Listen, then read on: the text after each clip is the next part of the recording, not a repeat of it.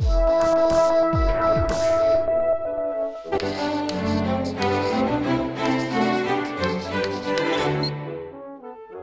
there, I'm Lauren, this is BrainStuff, and our question for the day is why shouldn't you give honey to babies?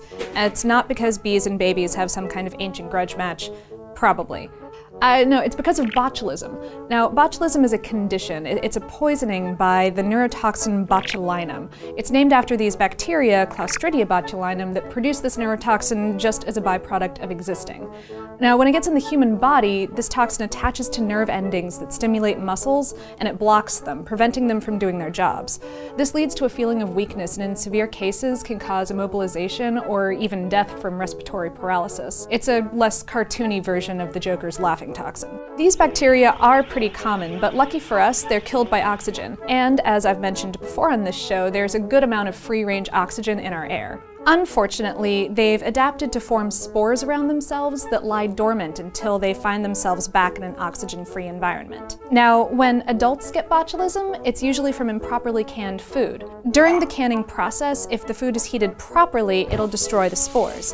But if it's heated improperly, the bacteria can activate once the can has been sealed, creating that oxygen-free environment that they grow in. That's why you shouldn't eat food from bloated cans. The bloat comes from rapid bacterial growth that creates a lot of toxin in the food. Side note, dented cans are totally fine.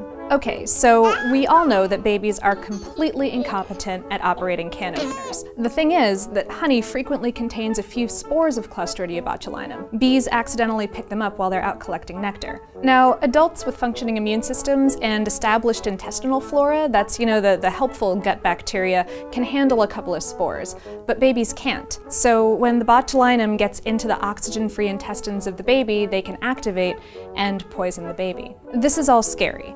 Botulism is one of the most toxic compounds known to humankind. It can kill on the magnitude of nanograms. That's a millionth of a gram. That's really tiny. But it can also be used as a medical treatment. When it's diluted, doctors can inject it in patients who have overactive muscle disorders that affect their mobility or their eyesight. And have you heard of Botox? That's carefully controlled botulism in your face.